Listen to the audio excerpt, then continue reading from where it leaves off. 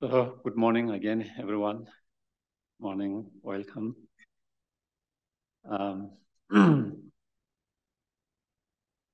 Again, as usual, we'll start with short breathing exercise to quiet our mind.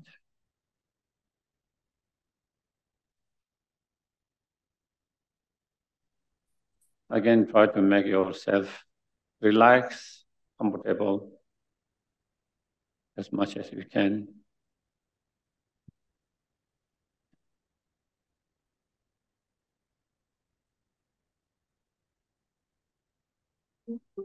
Let go of any stiffness, tension in your body.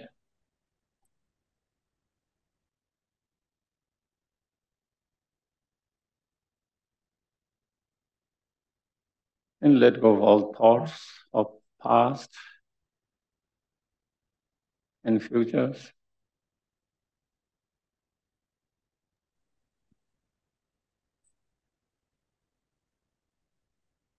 And try to keep your attention on the breath.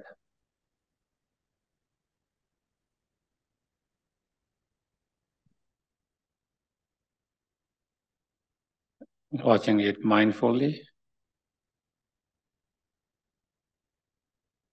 and being aware when you are breathing in, being aware you are breathing in. And when you are breathing out, being aware you are breathing out.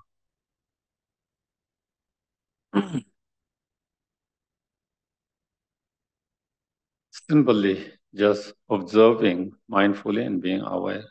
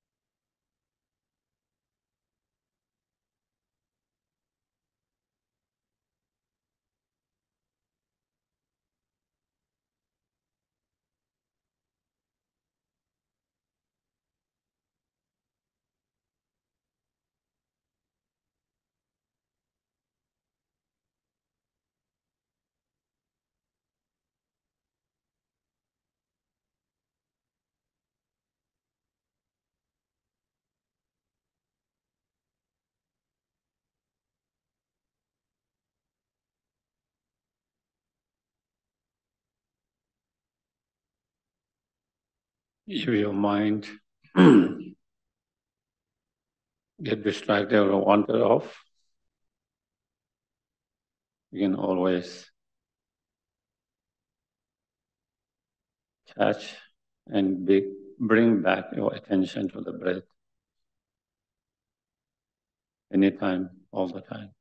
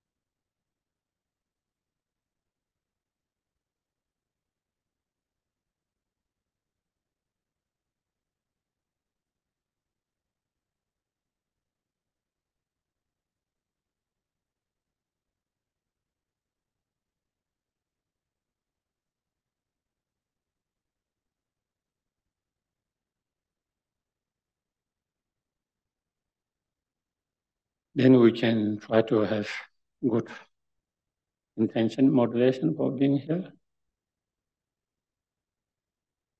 And we can try to reflect, contemplate.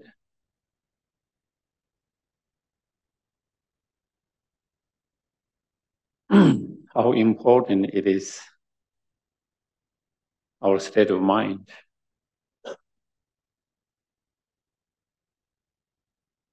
Whether our life become happy life or unhappy life.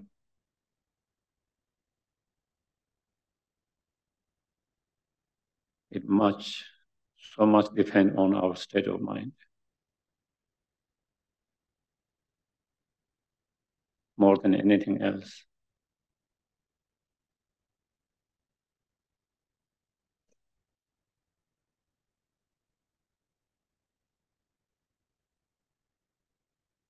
We can have a good physical comfort,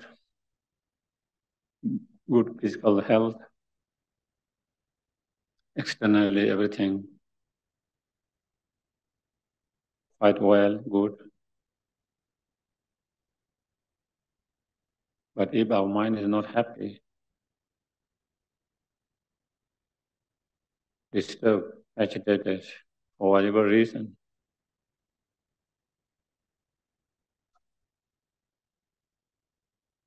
we can end up becoming very unhappy.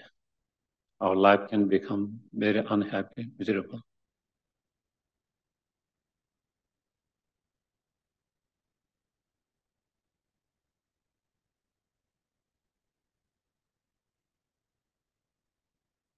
On the other hand, we might have physical challenges. We might have other challenges, external challenges.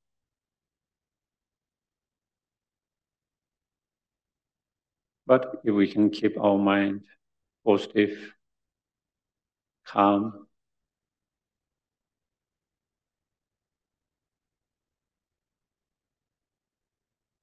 and happy, despite all those external challenges, our life can be quite happy, quite meaningful.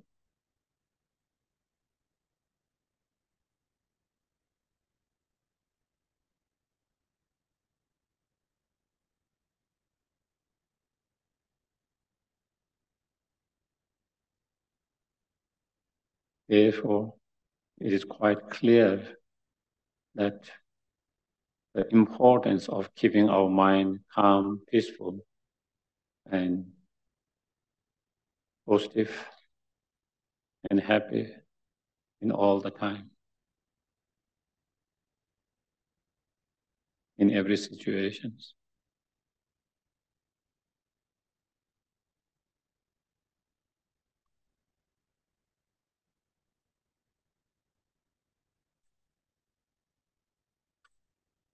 And to be able to reach that point where we can keep our mind calm, positive, happy, no matter what happens externally,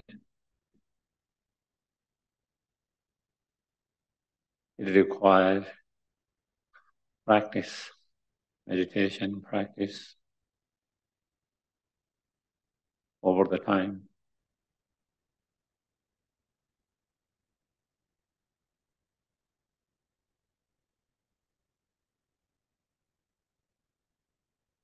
And in order to meditate practice continually, consistently,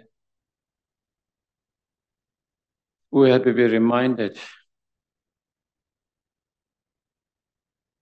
and encouraged, inspired again and again. And for that purpose, with that hope that we have gathered here, so we are reminded the importance of that. And so after being reminded, we can try to meditate practice as much as possible in our everyday life.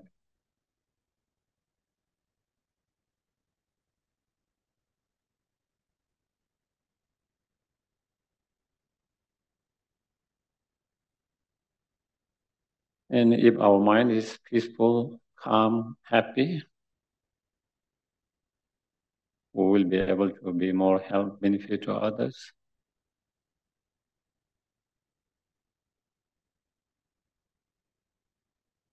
Even when we are unable to help and benefit them, others directly, at least we will not harm others much.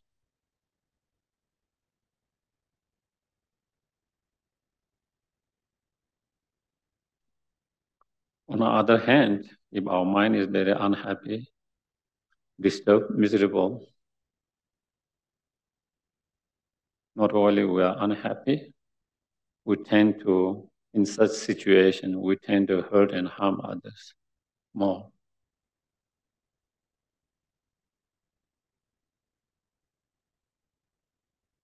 With our thoughts and actions.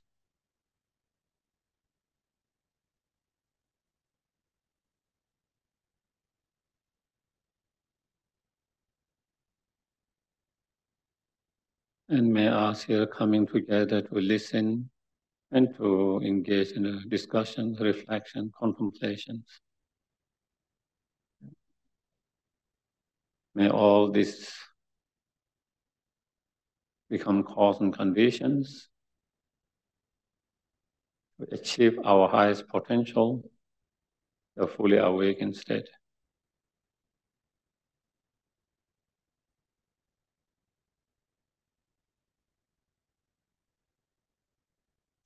So we can be greatest help and benefit to oneself and to all sentient beings.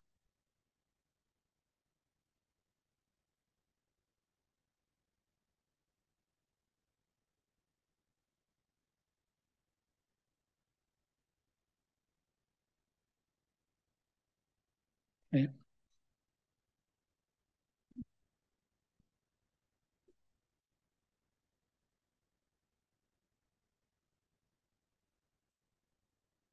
Refuge in bodhicitta, once in English, twice in Tibetan.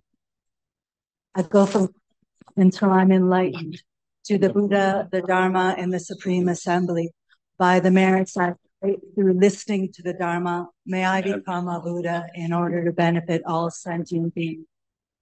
Sangye chodan soki chonam ba chanchu bardu dagni kapsu chi dagi chonen gepe sonam hi drola penshir sangye drupar sho sang chodan soki chonam la janchu bardu dagni kapsu chi Dagi chonen gepe sonam hi drola penshir sangye drupar sho. Tuje nesone, odam jepang beje, ambecho ne tunja, odam de la chaos.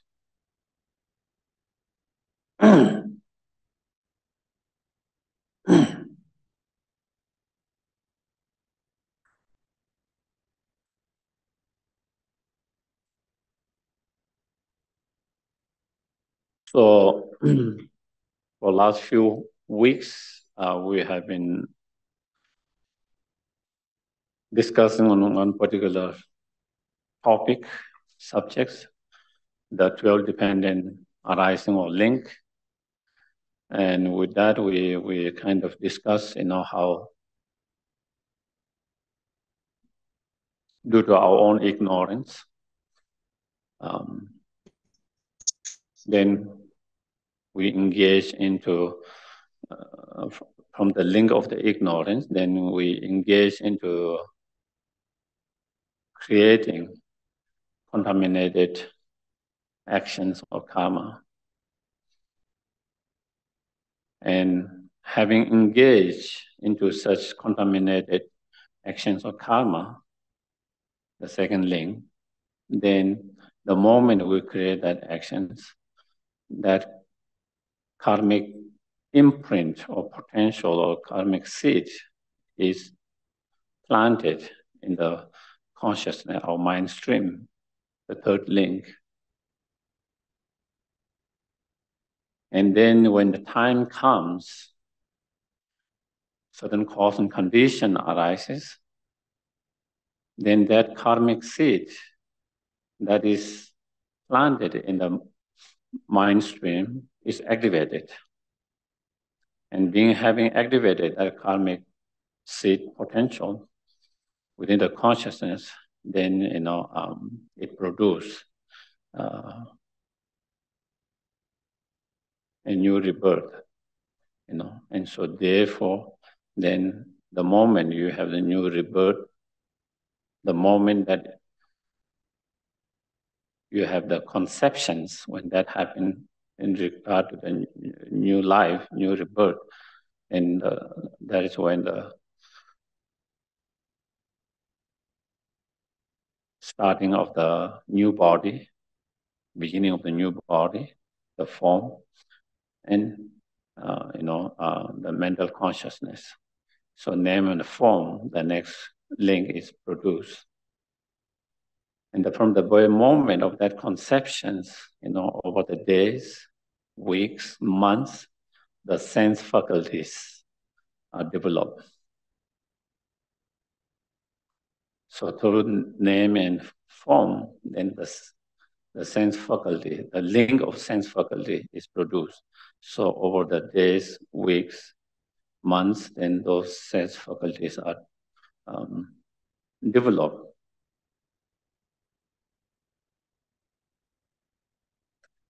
When the sense faculties are fully developed, then there is the objects, there's a consciousness, and there's a sense faculty. And then the consciousness, through the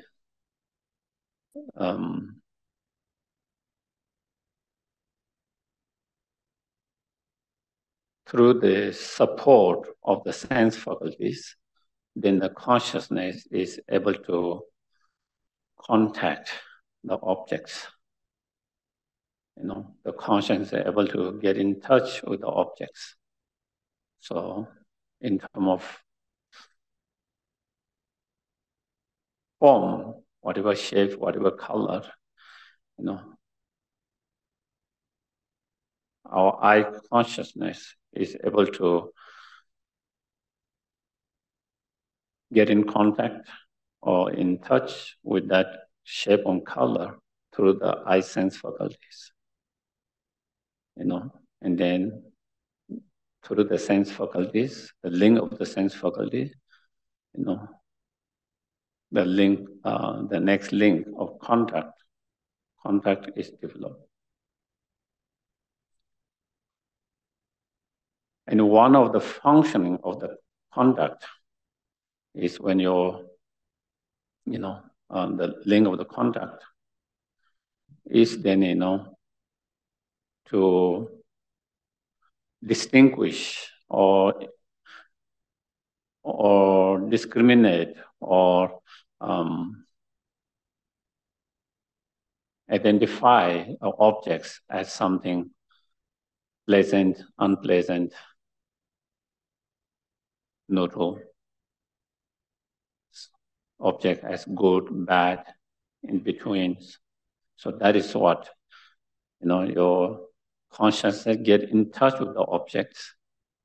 And then once you get in touch with the objects, then the contact, the functioning of that mind, the contact mind, is then to distinguishing, these objects as a nice or not nice, bad, or neutral, so,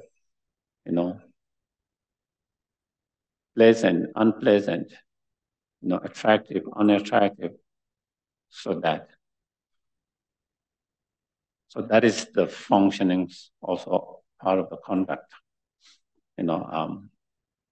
So I think we discussed up to that link last week. We talked about up to the conduct.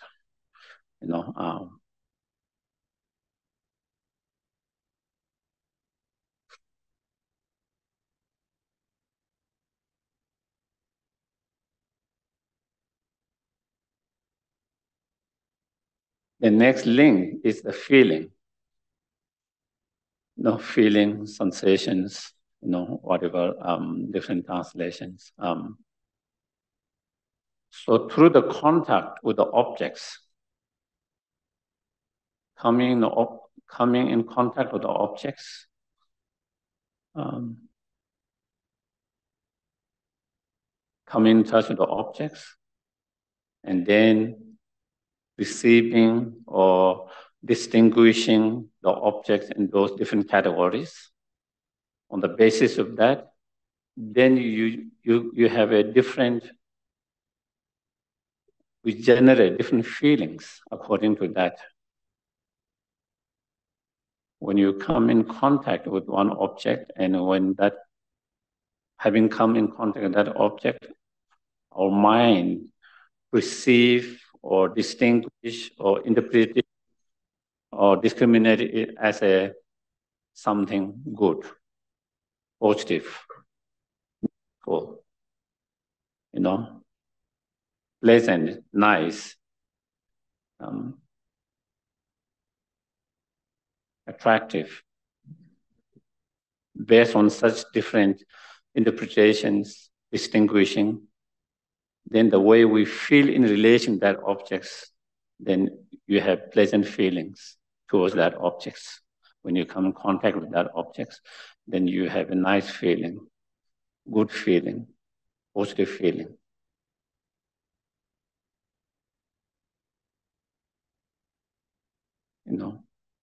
And so that good feeling, positive feeling, nice feeling is what the feeling of happiness, having a feeling of joy, feeling of something pleasant.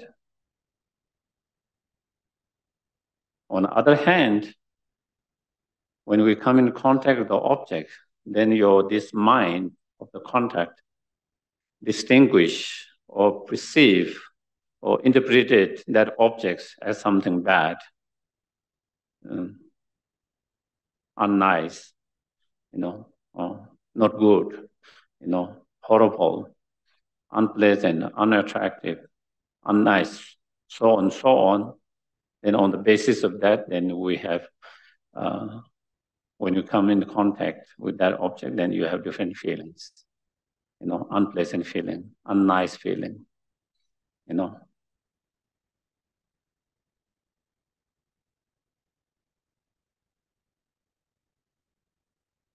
that unnice, unpleasant, not good feelings,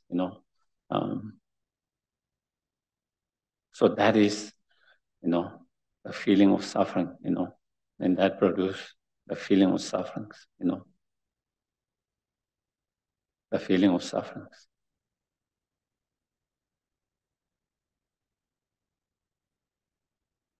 And sometimes we distinguish the object neither as a good or bad. Neither we see it as attractive, unattractive, neither pleasant, unpleasant, neither good or bad, more kind of neutral. We perceive the object more as a neutral. We distinguish it more as a neutral. We identify it as a more neutral. We discriminate the object as more as neutral. On the basis of that, also our feeling in relation to that object is more neutral. Neither you get, unpleasant feeling, neither you get pleasant feelings. Neither you are very excited, neither you feel bad about it. It's more neutral feelings. So we have those three kinds of feelings, generally, three different feelings. It is a pleasant, joyful, happy feelings, unpleasant, painful or suffering feelings, or more neutral feeling in between. And those three different feelings come because of our mind identifying or distinguishing or perceiving,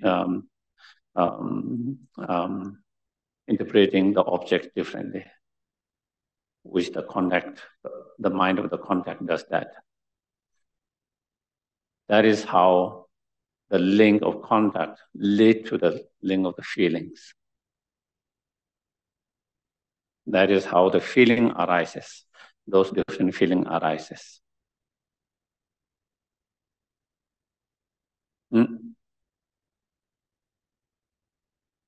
And of course, also we can say there's a physical feeling and mental feelings, physical sensory feelings related with, bodily or as well as mental feelings, but and within whatever, whether it's a physical sensations, feeling, or mental feelings, again, either is a good feeling or bad feeling or neutral feelings.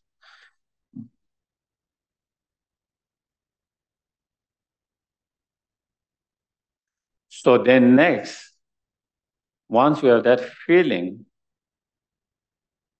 the link of the feeling then leads or produce the next link, that is the craving or attachments. Craving or attachments. And of course, in order for that feeling, the link of feeling to produce craving or attachment, then the ignorance play a role. If you don't have ignorance, if you don't have the delusions, of course, you can still have feeling, but it doesn't produce craving or attachments. The arhat could have feelings. The Buddha can have a feeling, but that doesn't produce the craving or attachments that it does for us. Okay? Because we still have not overcome the delusions. We still have the ignorance and the delusions. And when you have not overcome the delusions and the ignorance, and then we come in the contact of object, and through coming in contact of object, when we have different feelings, that produce a craving or attachments. So when you have nice feeling, pleasant feelings, happy feelings, joyful feelings, we don't want to lose that.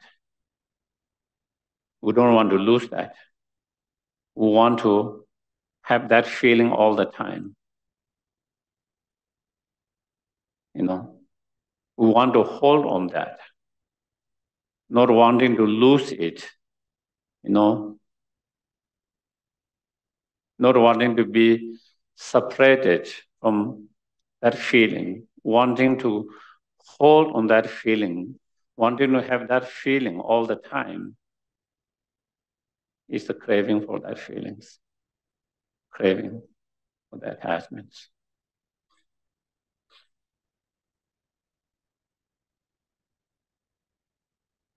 On the other hand, when you have unpleasant feeling, painful, suffering feeling, painful or suffering, unpleasant feeling, we want to separate from it. We want to get rid of it. We don't want to experience that. And then there is the attachment or craving to get rid of it. There's attachment and craving, not wanting to encounter that.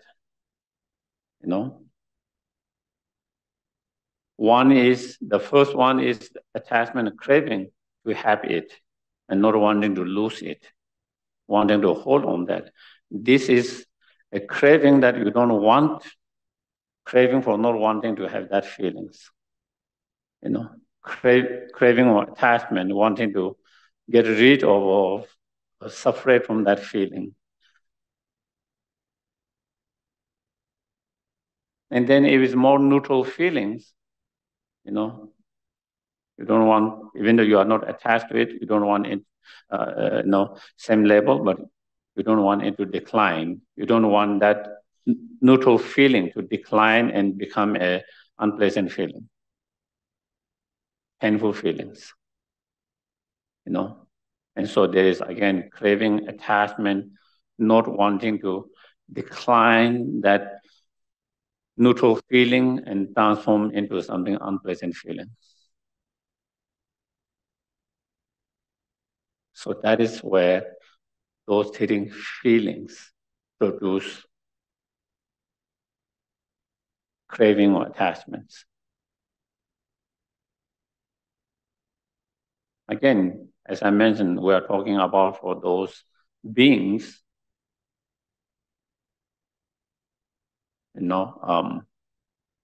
who still are not free from the delusions.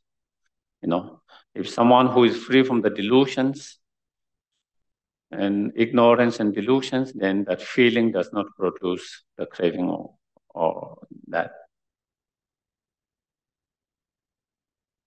Also, when you talk about attachment, craving, the Buddha explained, there are 6 types of attachment. Attachment to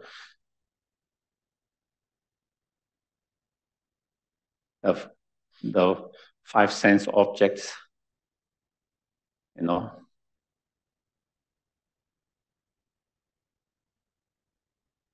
attachment to the object of, eye consciousness, which is like form, shape, colors, attachment to the sound, sound, attachment and craving for the smells, taste, touch,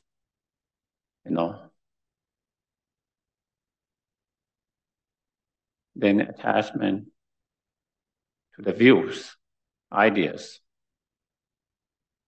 So it is not just attachment to something physical. Those 5 sense objects are more physical.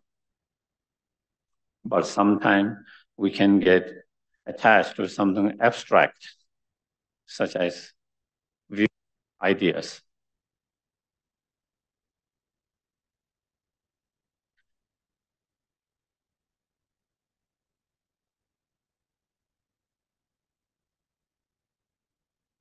Sometimes we might not be so attached to the sense objects, but we can get very attached to your view. And a lot of time, all the conflict between different religions or scholars or intellectuals, the conflicts, the fight, on the views, ideas, and sometimes those are much more worse,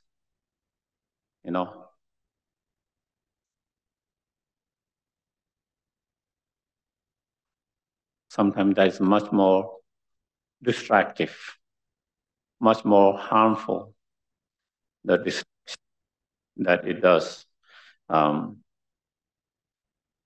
oneself and to others.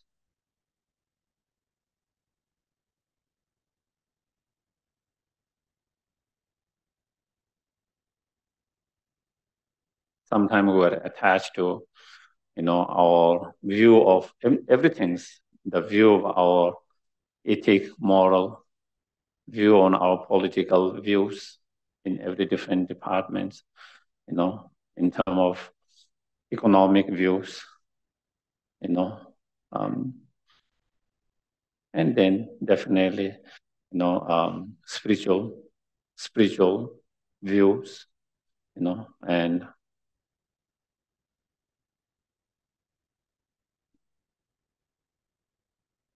a lot of war are being fought on that basis.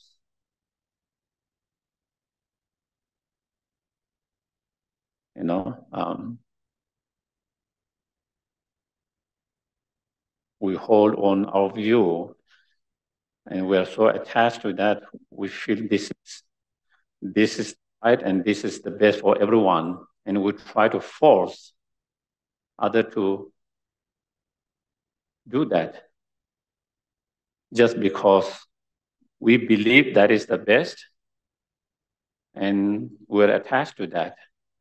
It might be best for you, it might not be best for everyone. Something that is best for you doesn't mean it is best for everyone. But a lot of time, the problem with us is that, because it was best for you or because you feel that is the best, and you try to force others to, and that is where the problem comes. When you try to force someone, when other does not find some way that you find. You believe that is the best, the other person doesn't believe that is the best. You find that is the best, other person doesn't find that is the best. Whether on individual level or as a society, as a country, societies. Something that one particular society find most beneficial, help, the other society might not find that same way. So therefore, on the basis of that, you cannot force others to accept and do that. But it happens a lot. It happens a lot.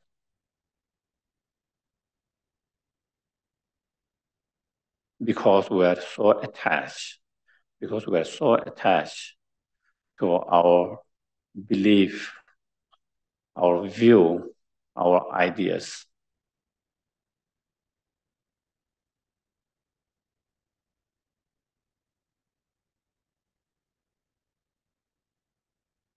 Hmm?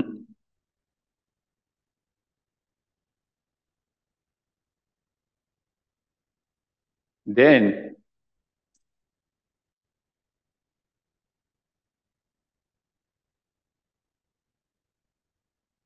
yeah.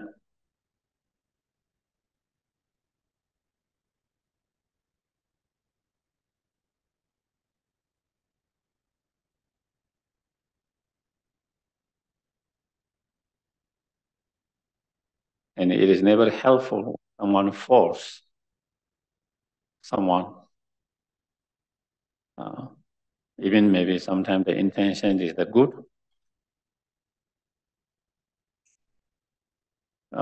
You can inspire someone, you can encourage someone, but you cannot force.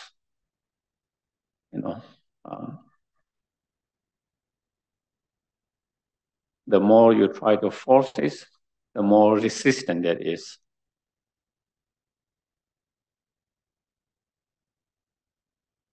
So the more you are able to help, the more you are unable to help.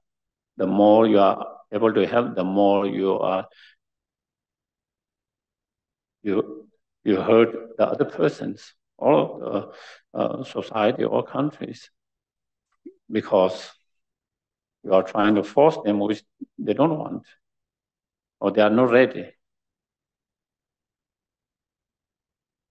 And if you keep on trying to force them, it slowly create more and more resistance and more and more stronger negative feelings, more and more pushing away from that, But a lot of time, sometimes it's the best, sometimes it might be with a good intention, sometimes it's not with a good intention, but whatever, because we believe in something, some ideas, some views, and then we become very attached to that view, and then that is when we started to do that way, then that is when we started to force someone.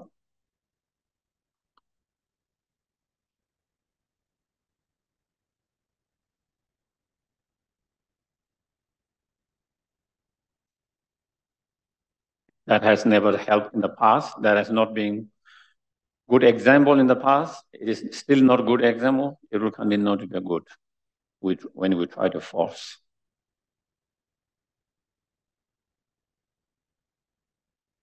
Throughout the histories, we can see that.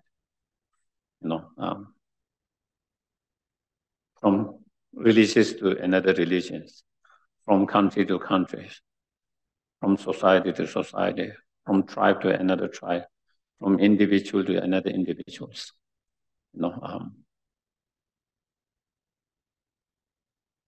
Even between friends, even between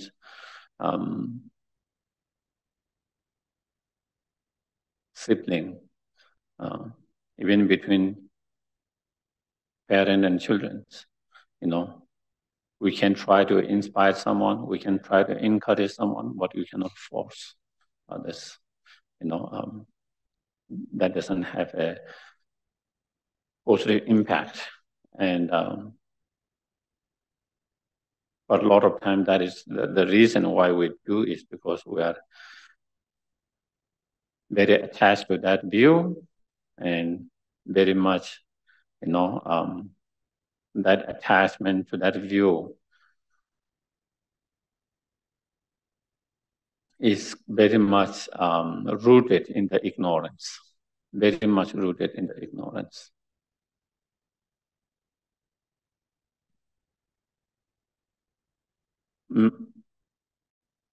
So the next, the link of attachments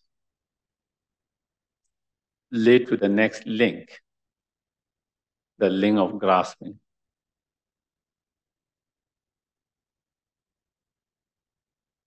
So grasping is when the attachment or craving,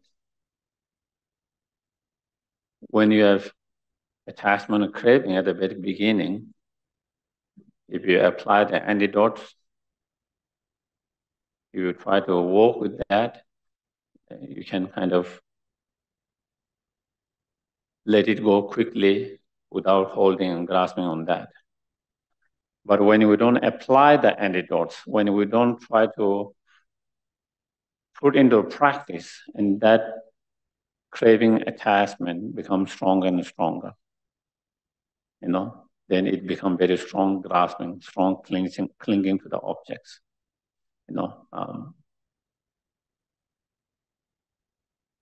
that is grasping. More higher level, more stronger, more intense level of that attachment become grasping.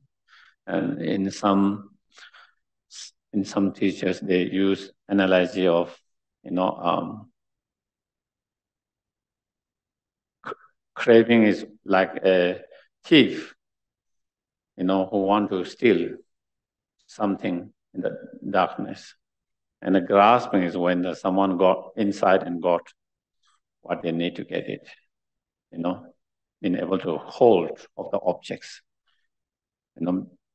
Craving like wanting to get a hold of that object that you are going to steal, and kind of ready to do that. And then grasping is like then we are able to hold the object. So it is a strong grasping, a strong clinging to the objects.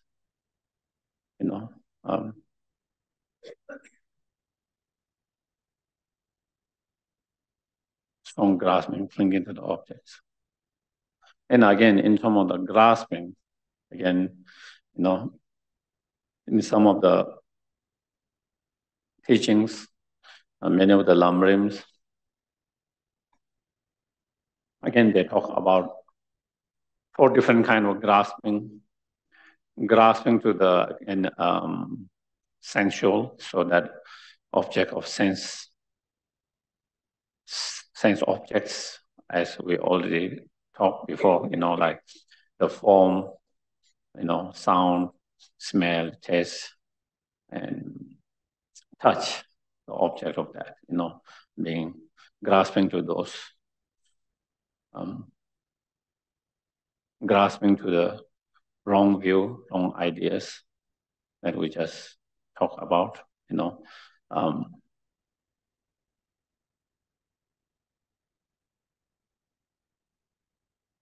only views, but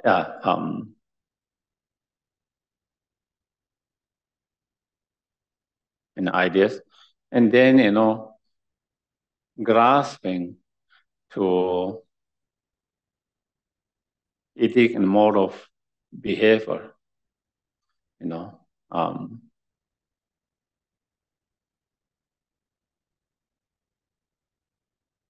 So, for example, you know, grasping to sudden, that is relate certain form of ethic or mode of behavior that is relate or link or related to, you know, wrong view or wrong ideas. For example, you know, maybe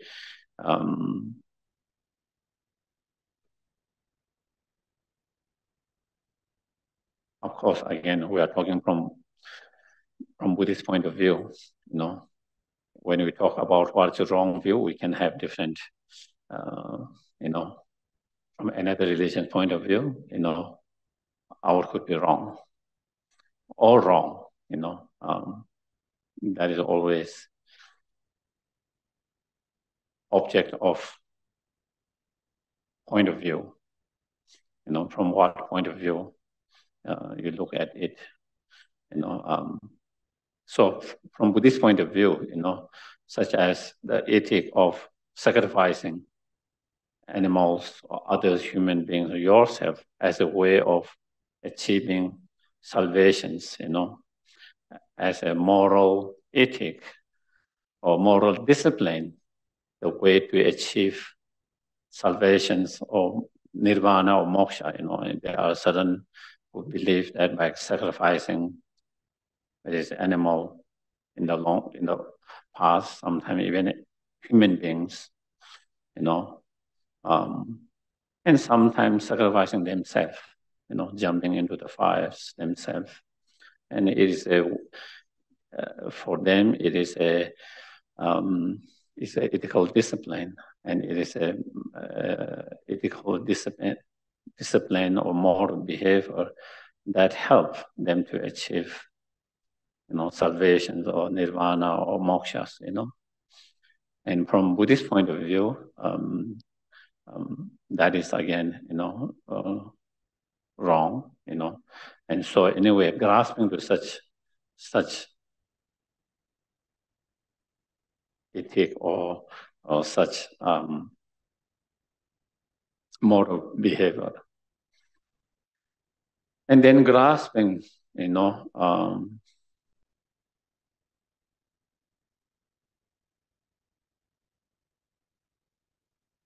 the sense of self, and that is grasping to the self to exist inherently or truly existence,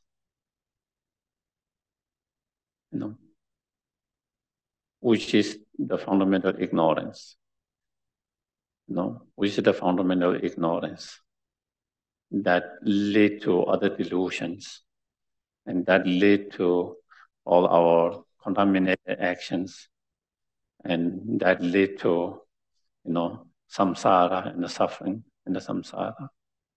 So that kind of four kind of, so those are like four kind of the graspings, you know, and so due to craving and graspings, so craving lead to the graspings. So craving and grasping can act when we have a strong craving and grasping, that can act as a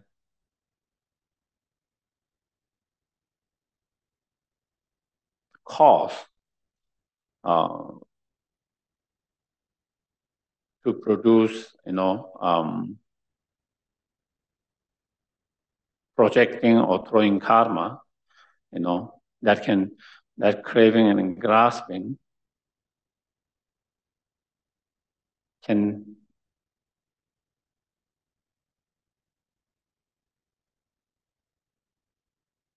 act as a cause for us to create, you know, projecting or throwing karma, the complete karma, as we discussed before, you know, for the futures. At the same time, it also functions, as activating factors for the karmic seed of past.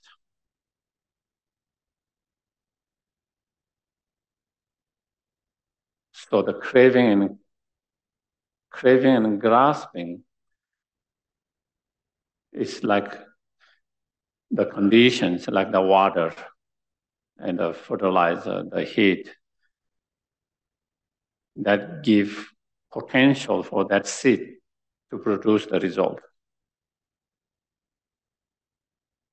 So as we mentioned, in the past, we have created a throwing karmic seed or projecting karmic seed. And having created that karmic potential or seed with our mental consciousness, still, if it has not been purified, it is still there. But if it doesn't meet the condition, it will never produce the result. Even the seed is there, the potential is there, but it doesn't receive other conditions that need for it to produce the result. It will never produce the samsara rebirth, for example. Just like a seed that never gets water and other factors that it needs to grow. The seed is there, but it can never produce the result as long as it doesn't get the conducive supporting conditions. In same way, we might be carrying billions of growing karmic seed in our mental consciousness, but if it is not being activated by the craving and grasping, all of those seeds will never be able to produce the result.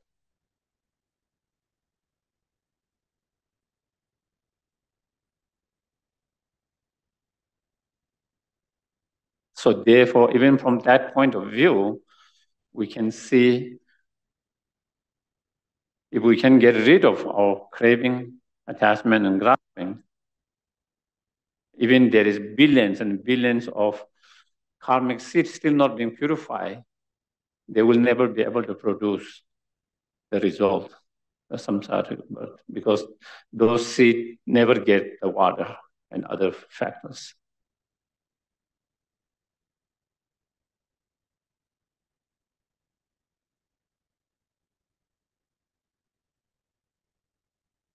So therefore, this, especially when we talk about this link, the eighth link is the craving, and 9 is the grasping.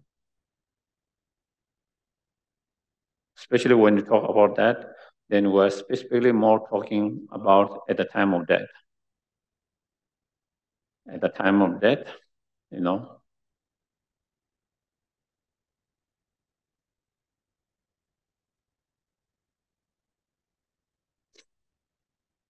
And so,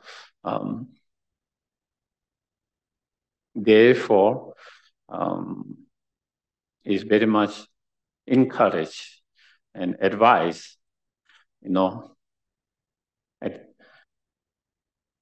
try to not to have attachments, grasping at the time of death. Of course, throughout the life, if we have less attachment, less grasping, less craving, less attachment, you will be more happy.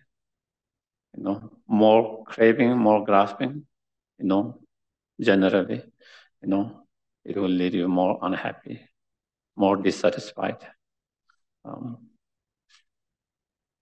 And that is, we can look at our own experience, everyday experience, from small to big,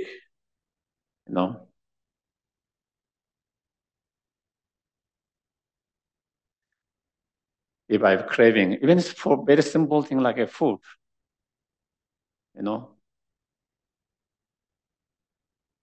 until you get it, still there is something kind of, You feel like you need to get that, you need to be there. Until you get this, there's some kind of restlessness in your mind.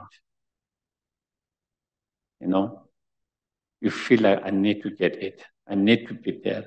Until you get it, there is something missing. There's something empty. There's something restless when you have that craving. And it's very simple. Attachment to food in general is not a big thing. It's still attachment, but it's a small, relatively, compared to many other things. But even in that, when you have that strong craving, you can see that your mind, something missing until you get it. Something missing. Your thought keep on going in that. Your mind is unable to concentrate. Your mind keep on thinking of that. Your mind becomes a little bit kind of restless, little bit of until you get it. And once you get it, I don't know for whatever moment, how many moments, it can give you a sense of joy, satisfaction, but then it's gone. It's gone. It's gone.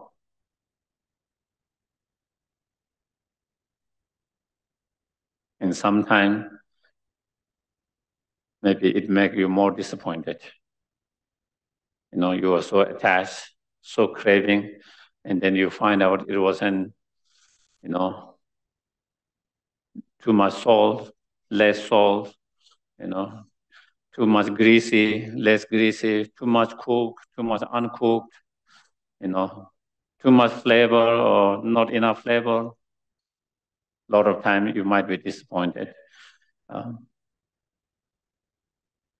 Instead of bringing you enjoyment, sometimes it can be disappointed. And that disappointment can lead you, kind of sometimes upset. Then you started to act with the waiter, the owners, that they didn't provide, and you act, so like that, So, but even whatever you expected exactly as you wanted, still, even in that cases, is momentary. That feeling of joy is just a momentary.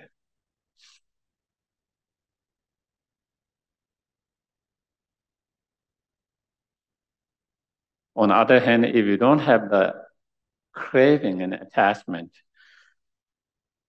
you get the same food and you have less complaint. You enjoy it more.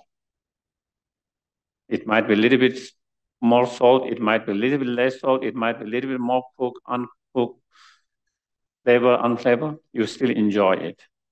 You still enjoy it. You have less complaint, you have less dissatisfied mind, and what plays role, even if it's the same food, is because of craving. With a craving attachment, it gives rise to certain expectations, certain certain expectations, And that is same, whether we are, watching any entertainment, whether it's a movie, whether it's any kind of sport, the more expectation you have, the more likely disappointed you are going to be. But if you go there without any expectation, you are going to enjoy more, whatever you are trying. If there's too much expectation, even if it's good, you don't feel it didn't fulfill your expectation, so you feel something missing. It's not fully there. So that is just to give a small example in our everyday life. Having less attachment or craving and grasping make our life much more, much more happier and less restless and, more joyful. And more of that make your mind, your happy, your life, your mind more restless, more unhappy, more dissatisfied, and so forth. But especially at the time of death, when we talk about a link, 12 link, especially at the time of death, it plays a huge role in what kind of, what kind of next life, what kind of next rebirth you have at the time of death, your state of mind of time of death. And especially that craving and grasping are the one that activate the karmic seed, So at the time of death, you feel, oh, how wonderful. It would be nice to be able to fly like a bird. You might kind of being attached to the bird that can activate some of the karmic seed to be born as an animal, bird or cat, or whatever other animals, We might, at the time of the we might get very attached to some of them. And that attachment and grasping can activate one of the previous karmic seed that can give birth to such existence, rebirth.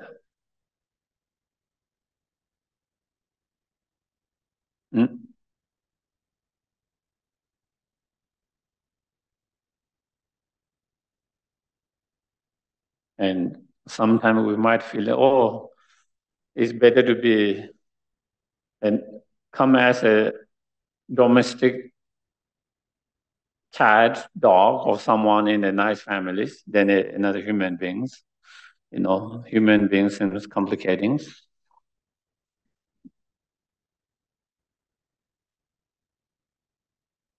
Until you are born and then you decided that is not what I wanted. And it is too late.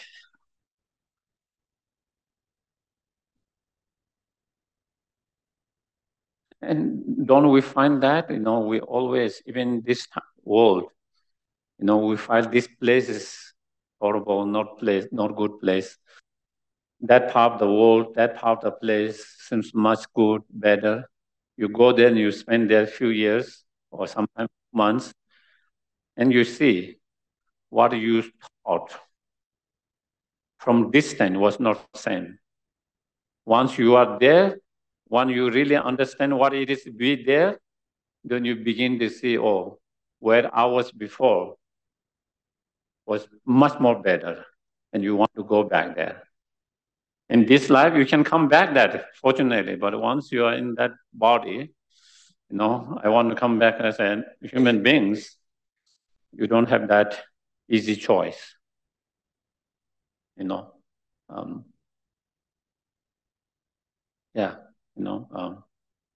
just like the saying, the other side of the garden look green or whatever, that is always, the grass is green other side. Yeah, thank you. So that is how we always, that is very much in our life all the time, a lot of time. And so same thing, because we are human being now, we feel human beings very complicated, and to be born as an animal seems to be much more easier, much more less complicated. But, we are just looking from the distance. We are not in that body. We are not going through their mind, everything's, from one point of view. From another point of view, when you talk about Dharma, the opportunity to practice the Dharma, that is a totally different area, different game, different things, So anyway, so I was talking about craving, playing a big role in the next rebirth, next life, at the time of death. So therefore, advice is trying to keep your mind, as much as peaceful, calm, and if possible, to have a positive mind, such as loving kindness, compassion,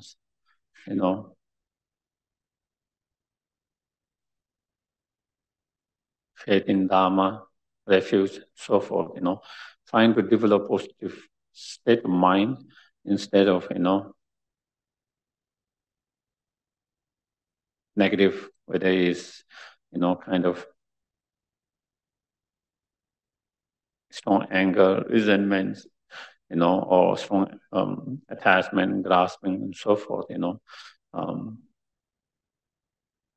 it is very much advised to put effort not to have those state of mind and trying to have more positive mind, if not at least to have more neutral, calm mind, neutral, calm, peaceful mind. When you have more that kind of peaceful, calm mind and positive mind, it will activate a positive seed. When you have negative mind, it activates the negative seeds, at the time of death. So since we have all the positive seed and negative seed, what we want to activate is something positive seed, not the negative seed, and depending on what state of mind we are in that moment, that can have a strong influence. It can have a strong influence what karmic seed it can activate, and therefore from, the teaching on in the Buddhist teachings is, when you visit someone who is passing or dying, you shouldn't show so much emotions. It's not a good to show so much emotion in that moment. If you show so much emotion, they become emotion.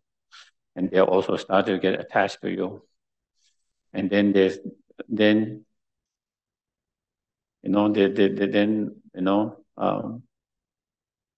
body is ready to die, but the mind is not ready to die. The mind is not letting it go, So your body is, kind of collapsing, deteriorating, but your mind is fighting against it, not flowing, and so it is a lot of struggles. It makes much more difficult for the others,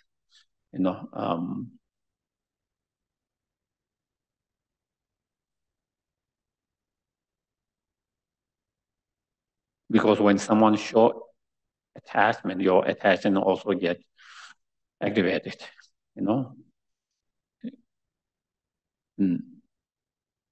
So therefore, the advice is be calm, peaceful, not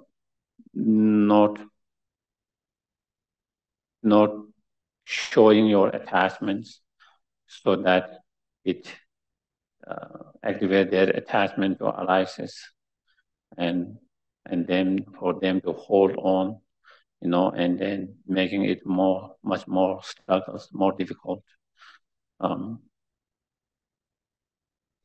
At that last transitions, instead of peaceful transitions, it becomes much more struggles and painful transitions. And not only that, then also it affects the futures as well. It's not only in that moment, also in the futures. So, so the advice is try to be as much as calm, peaceful. You try to create a calm, peaceful. So when they see you calm, peaceful, so they can also become calm, peaceful.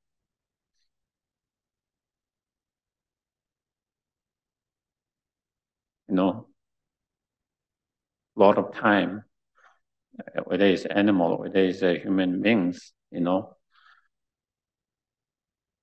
we, I cannot remember the right word.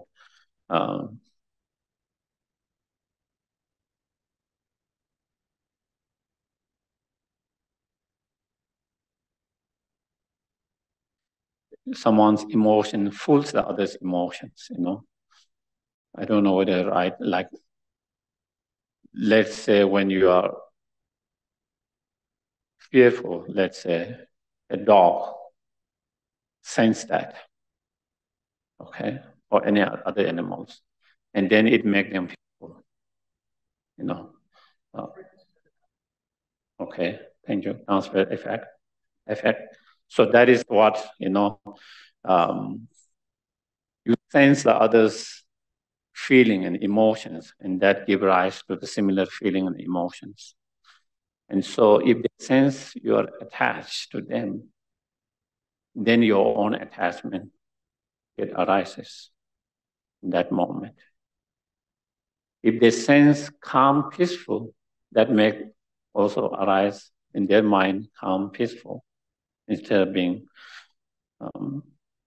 if you are fearful in that time of losing that person or someone, also it gives them the sense, that fear, and also from their side, it gives them the fear of losing you, similarly like that. And so therefore, that is why that it is advised, the importance of when you are being around someone who is passing away, dying, whether it's animal, whether it's human beings, mindful and watchful of our emotions, feelings, and trying to, control more of that so it doesn't affect them negatively. So yeah, I think with that maybe,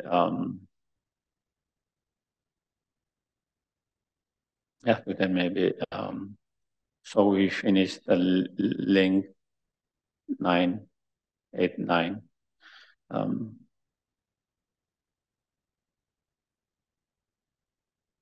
Okay. So any questions, please? Yes. Bill.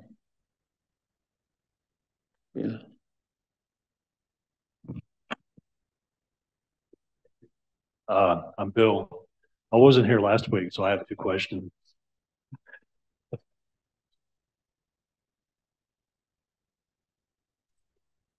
Okay. The first one is, are karmic seeds permanent or are they impermanent? And then secondly, in purification, one of the steps is to get rid of imprints. So are imprints the same as negative karmic seeds or not? Okay.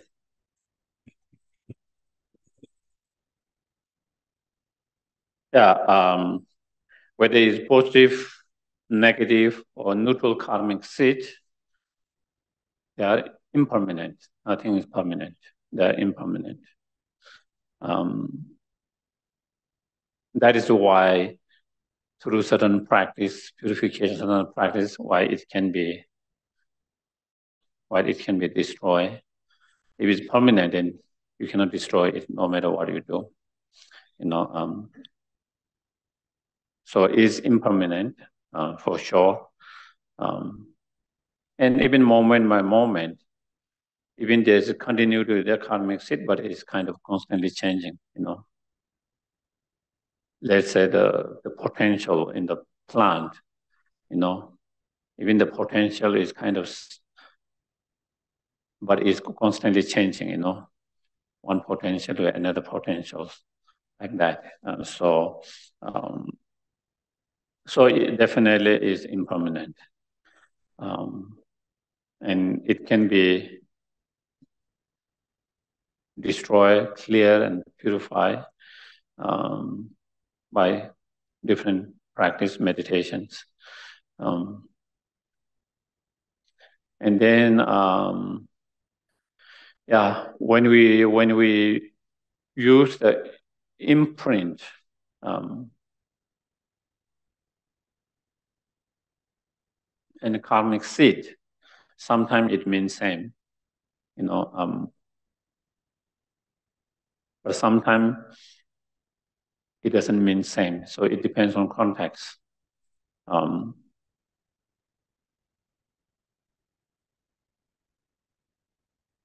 For example, it is mentioned like when your eye consciousness sees certain shape, color, whether it's a blue, whether it's a red, whether it's whatever color, whatever. It is said that the consciousness able to see that whatever color, whatever is from the imprint from the past, also in that consciousness. But we don't talk about that as a karmic seed, is I don't think we will say that is a karmic seed. Karmic seed is more to do with different experience and, that produce different experience in that to be able to see this flower, yellow flower, as a yellow flower when your consciousness sees it, still there's imprint of that from the past. But I don't think it will be. I don't think we can really say it as a karmic imprint.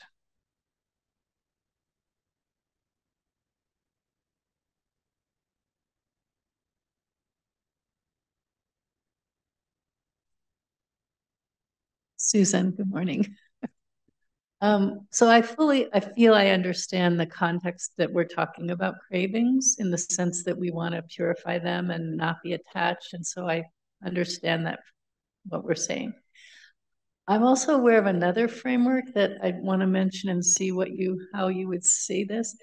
And it has to do with some kind of perspective about actually recognizing your cravings, and if they're not a negative one, to try to satisfy them before your death so you don't come back because of cravings. And the example I have in my mind, and I might not have it perfectly right, but it was a story about Yogananda, and that when he died, right before he died, I don't have it exactly right, but it was like a week before or something, he still had this craving for coconuts because from India he had wanted them and they didn't have them in the US. And he got a crate of coconuts from a devotee. He'd never told anyone that. And so he had his coconuts, and within a day or two is when he passed. So some, spiritual timing came to bring him those coconuts so he wouldn't die with that craving. So I'm just curious what you think about that perspective. Thank you. Yeah, I guess it depends on the individual practitioner, isn't it? If they have the tools to let go of the craving without having to do that, then. But if they don't have that tools, and in that case, that is simple, easier. You can even ask. Even if he didn't ask, but you can ask. Is something. But we don't know what kind of craving we might have that in that point, and some of them are impossible. Maybe I have craving to climb Mount Everest. It is not possible to climb Mount Everest before I'm going to die in a few seconds or few minutes or few hours. So I could have all kind of crazy cravings, so it is not possible to accomplish that before you die. So you have to find the tools to deal with that. But it's simple just as like that, then definitely if they don't have the tool, someone doesn't have the tool to do that, and by fulfilling that craving, then they were able to die without any other craving or that craving, then I think definitely we can see that as a positive, in that sense. Yeah.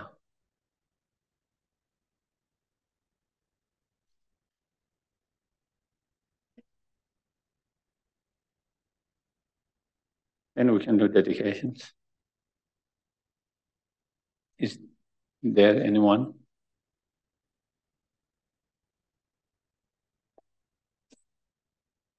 Otherwise, we can do dedication, yeah. The dedication from Master Shantideva. May all beings everywhere, plagued by sufferings of body and mind, obtain an ocean of happiness and joy by virtue of my merits. May no living creature suffer, commit evil, or ever fall ill. May no one be afraid or belittled with a mind weighed down by depression. May the blind see forms and the deaf hear sounds. May those whose bodies are worn with toil be restored in finding repose. May the naked find clothing, the hungry find food. May the thirsty find water and delicious drinks. May the poor find those weak with sorrow find joy. May the forlorn find hope, constant happiness, and prosperity. May there be timely rains and bountiful harvests. May all medicines be effective and wholesome prayers bear fruit. May all who are sick and ill quickly be freed from their ailments. Whatever diseases there are in the world, may they never occur again. May the frightened cease to be afraid and those bound be freed. May the powerless find power and may people think of benefiting each other. For as long as space remains, for as long as sentient beings remain, until then, may I too remain to dispel the miseries of the world. So thank you very much. And yeah, I don't know. I thought to say something about Mommy Max. At the same time, I'm not so sure.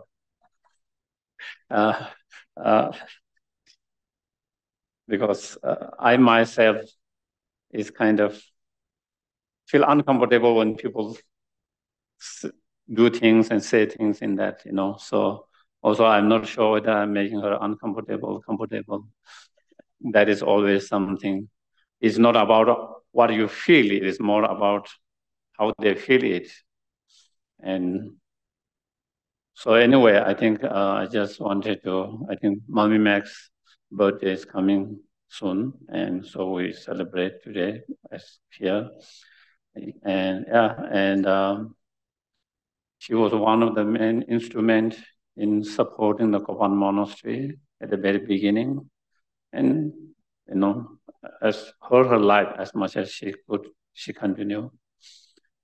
And it's from Kopan where FMD started. And that is why Lama gave her name, the Mummy Max, and all the monks called her Mummy Max. For them, she was like the mummy, you know, and she continued to be mummy. And again, yeah, her mind has been always about supporting the Dharma and organization still. Sometimes we had a conflict because of that. She feels like she is useless because she cannot support the Dharma or the organizations now. And I have to keep her reminding, you know, that she did everything she could and just practicing her in whatever way she can now. That is, but she doesn't believe that. She feels she needs to be able to do something. And so that is in her mind, even in this time, she only thinks of helping the Dharma, helping the organizations, helping others. So, and that is true sense of Dharma practitioner. You know, even I cannot think of helping and doing that all the time, even now, you know. So,